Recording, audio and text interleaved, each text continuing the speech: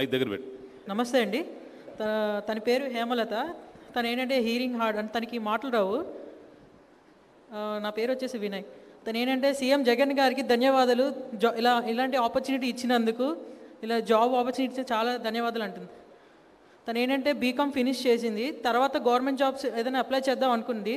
తర్వాత మీ నోటిఫికేషన్ చూసిన తర్వాత తను అప్లై చేసిన తర్వాత తనకి ఏంటంటే మెరిట్ లిస్ట్లో తన పేరు ఉంది.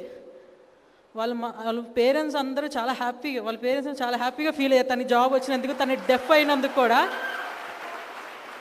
వాళ్ళ ఫాదర్ వచ్చేసి ఫ్రూట్ సెల్లర్ అండ్ మదర్ వచ్చేసి పాన్ షాప్.